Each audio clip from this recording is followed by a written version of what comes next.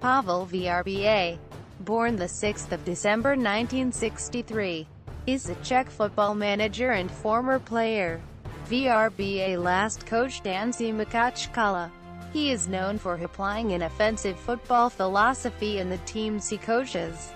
As a player, Vrba played for several clubs including Baník Ostrava.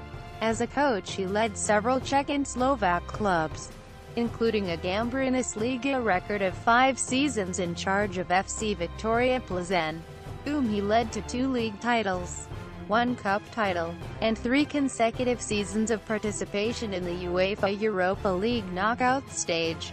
A record for any Czech club. Managerial career. Early career.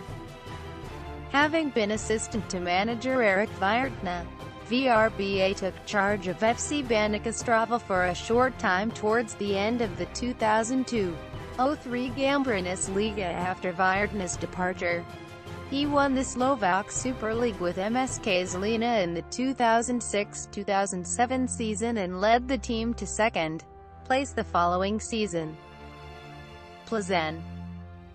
In 2010 he led Viktoria Plzeň to the victory in the Czech Cup for the first time in the club history. He was voted the Czech Coach of the Year for 2010. In the 2010-2011 season of the Gambrinus Liga, he won the league with Viktoria Plzeň for the first time in the club history. Vrba was awarded the title Czech Coach of the Year for 2012, symbolizing the 3rd consecutive year he had won the award. Honors. Managerial. Individual.